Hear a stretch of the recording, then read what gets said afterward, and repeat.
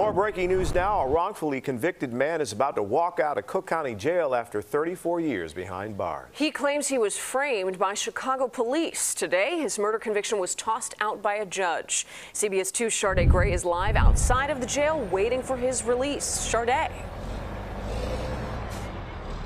Yeah, good afternoon to you, Jem and Marie. We're waiting for a 52-year-old Francisco Benitez to walk from behind these gates. He spent more than 3 decades behind prison.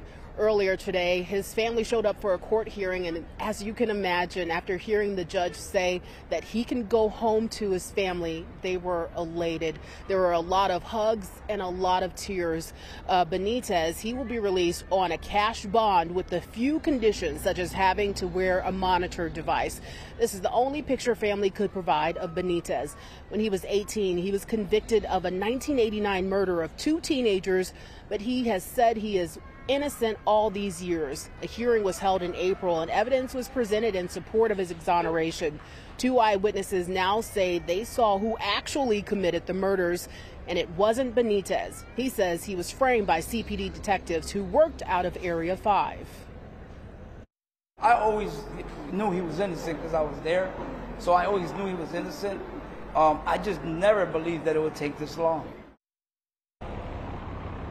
Benitez's mom says one of the first things they'll do after he gets out, obviously besides hugs and kisses, is to head over and grab a hot dog from Jimmy's Red Hots on Grand and Pulaski.